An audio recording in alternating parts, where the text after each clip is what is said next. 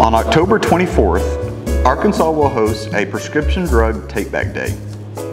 When arriving at your nearest participating location, look for the table and tent with the law enforcement representative present.